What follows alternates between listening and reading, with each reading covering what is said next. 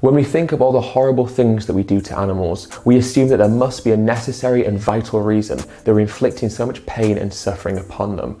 There's an idea that we need things like protein from animal flesh and calcium from cow's milk, but is this true, or can we obtain those nutrients from plant sources rather than from animal sources? Now, the easiest way of looking at this is the American Dietetic Association and the British Dietetic Association, which are the largest bodies of diet and nutrition professionals in both countries, have categorically stated that a vegan plant-based diet is nutritionally adequate, healthy and safe for all stages of life, including pregnancy. What this inherently means is that all the nutrients that we normally think we can only get from animal products, we can in fact get from plant sources instead. The protein, the iron, the zinc, the calcium, the omega-3 and 6 fatty acids can be found in abundance in the plant kingdom, and there is no necessity for us to acquire these nutrients from animal products instead.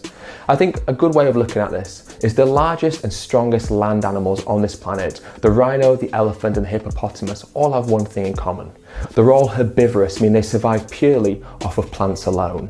A gorilla shares 98% of our DNA, and again, they are herbivorous, and yet they can sustain and acquire enough protein to fit their physique and to keep them strong and alive. What this inherently proves is that these nutrients can be found in the plant kingdom. It means that we don't have to get them from animal sources, and they're definitely not found only in animal sources. There are an abundance of plant-based athletes all around the world, people like David Hay, the boxer, David Carter, the NFL player, Patrick Baboumian, Germany's strongest man. There are baseball players, basketball players, NFL players, football players, rugby players, players in almost every sports profession who are now vegan, who are now plant-based, and talking about how going plant-based improved their energy levels, improved their fitness, made them feel stronger, made them feel more capable as an athlete.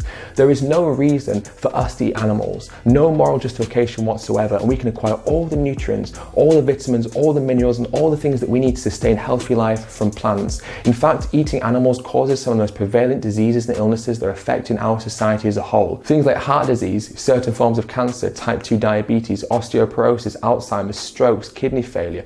These diseases and illnesses can be attributed to the fact that we consume animal products, but most importantly, a simple switch to a plant-based diet, a simple switch to the foods that we are meant to eat can not only prevent these illnesses, but it can even treat and reverse some of them. In fact, there are people all over the West today currently reversing their heart disease and reversing their type 2 diabetes by simply switching from the foods that kill them to the foods that sustain and add longevity and vibrancy to their life. So no, there is no necessity for us to consume animal products. And all those horrible things that we're currently doing to animals are entirely unnecessary, are entirely needless, and cannot be morally justified.